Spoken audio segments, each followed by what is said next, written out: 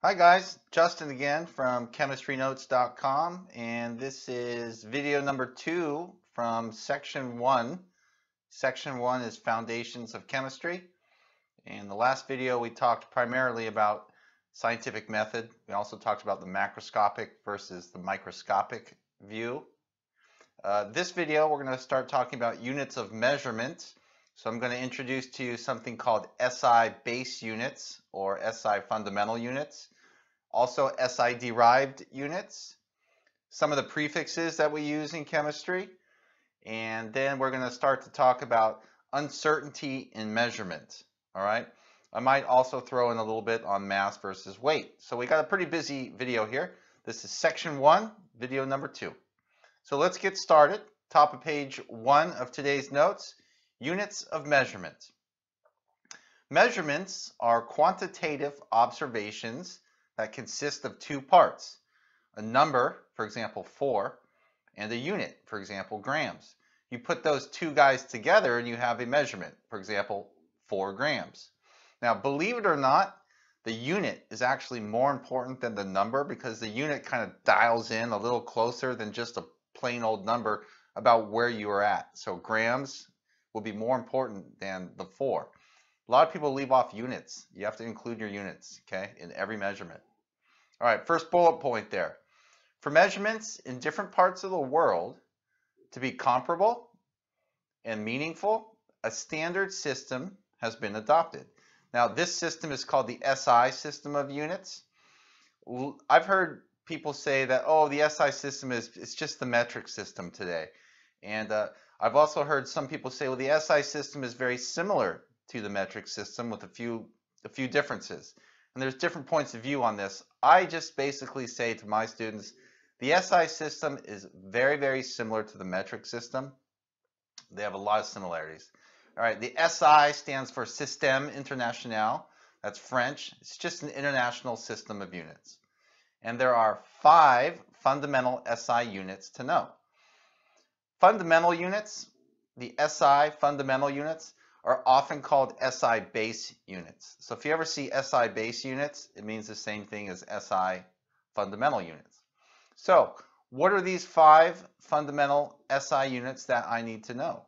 And these are units that are not derived from anybody else. These are original fundamental base units. Okay, so I'm going to make a list of 5 here. Mass, the unit is kilogram, abbreviated kg. Length, the SI base unit is meter or fundamental unit, abbreviation M. Time, second, abbreviation S, not SEC, S. Temperature Kelvin, abbreviation K, not degrees K, just plain old K, all right? The amount of something, we'll learn a lot about the mole later on. And the abbreviation for the mole is only 1 letter short, MOL, all right? Those are the 5 fundamental SI units to know. I didn't say that's all the fundamental SI units. There's actually 7. So there's actually 7 SI base units or fundamental units, but the other 2 we don't use very much in general chemistry, so we can ignore those. All right. Those are the electric current with the unit of ampere and luminous intensity that has a unit of candela. We will use electric current, right, the amp, in section 17, electrochemistry, but very sparingly, and we would never use luminous intensity, candela. So you got your 5 fundamental SI units up there, okay? Those are my SI base units. I can get derived units from mixing and matching those base units. And that's what the second bullet point down there is referring to. It says all other units, for example, volume, density, all other units are derived units because they're derived from the 7 fundamental or base units. As an example, I had mentioned density, right? We will learn density is mass over volume, right? So mass could be in grams. Your volume would be actually also a derived unit because volume is length cubed, right? So density and volume are 2 examples of derived units. Okay, so with that, I need to mention something. It says there for mass that the base unit is the gram. It says for length, the base unit is the meter. These are relatively large amounts for a topic or subject such as chemistry, right? In chemistry, things weigh on the order of nanograms, micrograms, picograms. They're very, very small. A gram is pretty big. Also, a meter, you ever seen a meter stick or like a yardstick? A meter is, I mean, what if you wanted to know the diameter of a hydrogen atom? You're not going to use the meter. You're going to want to use prefixes, okay? And that's what the top of page 2 of today's notes are talking about. The fundamental SI units are not always useful, so prefixes are often used. And by useful, I mean it's not useful to report the mass of an electron in kilograms, all right? I think I misspoke. Earlier, or just now when I was kind of talking off the top of my head, the SI base unit for mass is not grams, it's kilograms. So there are 7 prefixes to know. Here are the larger ones, kilo and mega. There are others. These are the 2 larger prefixes that you should know. 1 kilogram is equal to 1,000 grams. 1 megagram, that's a big M there, capital M. 1 megagram is 1,000,000 grams, or 10 to the 6 grams. Now, some of the smaller units are deci. Deci's 10 decigrams is 1 gram. Centi, as an example, 100 centimeters is a meter. Milli is 1,000, right? As an example, 1,000 milligrams is equal to 1 gram. Micro, getting smaller and smaller. Micro, 1 million, it takes 1 million of those little micrograms to make 1 gram. Okay, 10 to the 6 micrograms equals 1 gram. Even smaller, okay, nano, 10 to the 9th nanograms is equal to 1 gram. All right, now we will use these when we start to use dimensional analysis and when we start to do unit conversions, and that's coming up very soon, even in this video. All right, mass versus weight. Now I wanted to throw this in. This is just a real quick entry before we return to types of units and measurements. Mass versus weight. These terms are not interchangeable. Now we use these every day and we interchange them all the time when with our friends. Okay? How much does he weigh? How much does this? What's the mass of this? We kind of interchange them all the time, but mass is the measure of the amount of matter in an object. That never changes. Okay? Weight changes. Like your weight on the moon is different than your weight here on Earth, because weight is defined as the force that gravity exerts on an object. And the gravity is determined by how large the Earth is or how large the moon is. Gravitational pull depends on the size of the planet, right? Now, another definition tucked in there is matter. Matter is anything that has mass and takes up space. Here is a quick example on this. I don't want to spend too much time on mass versus weight. Just realize that mass doesn't change wherever you are, but your weight does. Even the tiniest amount when you're at the top of Mount Everest versus the bottom of, let's say, Death Valley, right? The gravitational pull is slightly different, so your weight can even change on Earth. Here we go. Example. An astronaut has the same mass on Earth as he does on the moon, but he weighs about 7 times less on the moon due to a smaller gravitational pull. Okay? So I just wanted to mention that really quick. No calculations or problems, really. All right, let's get back to base units, derived units, prefixes. Let's take that information and then move to the next step. Now, after we have kind of a very, very small intro to things like milli, centi, kilo, deca, things like that. Not deca, but deci. Keep that in your mind as we move into this next section. And that next section is uncertainty in measurement. All right, let's get some notes down for uncertainty in measurement. Every measurement has some degree of uncertainty associated with it. I'm measuring something, okay? I'm not counting.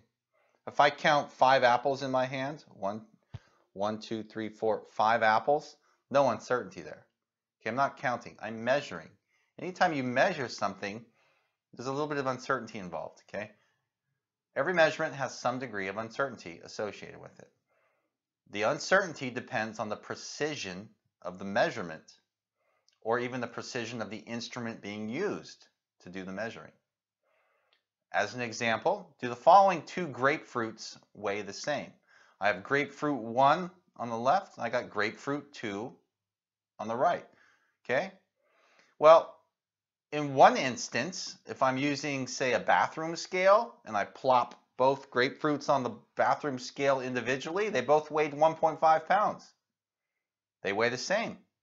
Now, what if I'm using a much more elite measuring instrument, such as an analytical balance? Well, grapefruit 1 weighs 1.476, and the other guy weighs slightly over 1.5 pounds. Now they don't weigh the same. They weigh different.